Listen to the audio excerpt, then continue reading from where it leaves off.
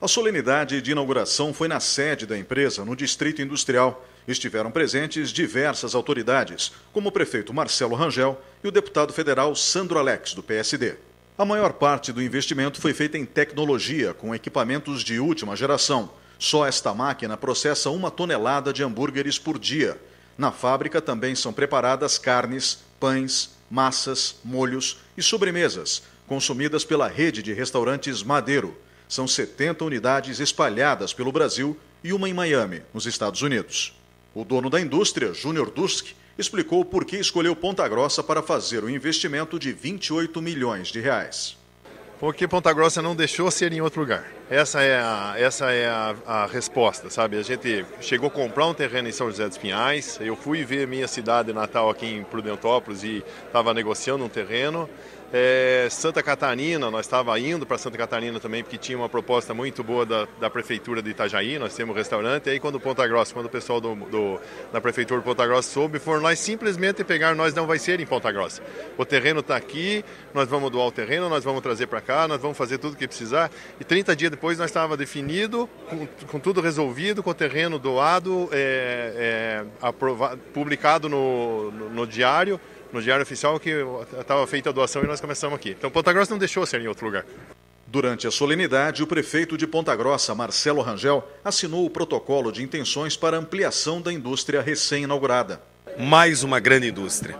E uma indústria que vai produzir uma cadeia produtiva impressionante para a região dos Campos Gerais.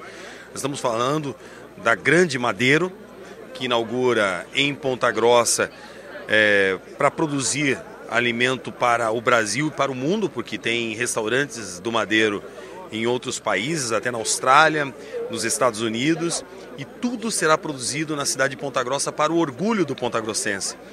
E eu, quando falo da cadeia produtiva que isso vai gerar, eu fico realmente orgulhoso, porque aqui se consome carnes nobres, hortaliças de boa qualidade, produtos de excelente procedência, tudo da nossa região, ou seja, nós teremos a possibilidade de dar um incentivo para o agronegócio sem tamanho para uma grande indústria como essa.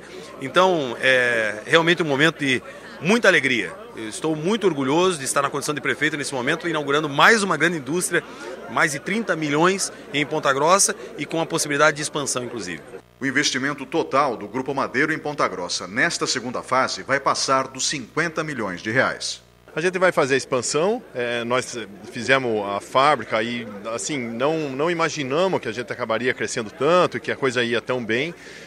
Aí precisamos fazer uma expansão na fábrica, a Ponta Grossa já doou o terreno do lado e até o final do ano que vem a gente tem a expansão, que a gente traz toda a parte administrativa para cá de Curitiba. Nós temos hoje 200 funcionários que trabalham no administrativo, vem para cá, todo o departamento de contabilidade, financeiro, head office, aí vem tudo para Curitiba, então a gente traz para cá.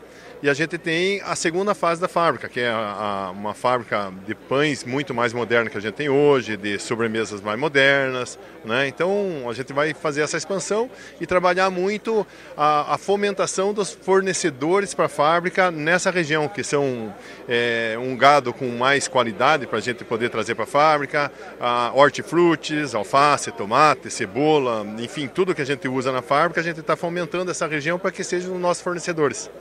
Ou seja, Madero agora é made in PG? Madero é made in Ponta Grossa, sem dúvida nenhuma, né?